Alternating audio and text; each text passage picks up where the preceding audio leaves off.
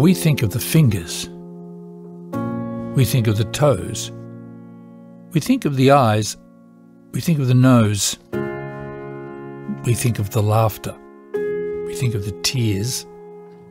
We think of the tummies. We think of the ears. We think of the breathing. We think of the air. We think of equity. We think, what is fair? We think of the mind. We think of the brain. We think of the suffering. We think of the pain. We think of immunity. We think of the cure. We think of the newborns. We think premature. We think of the therapies. We think of the genes. We think of the future.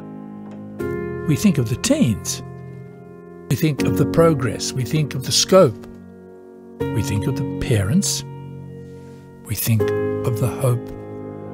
We think of the kids. Every little detail. Anything that might harm them and everything that could help. That thinking leaves the lab and changes the world.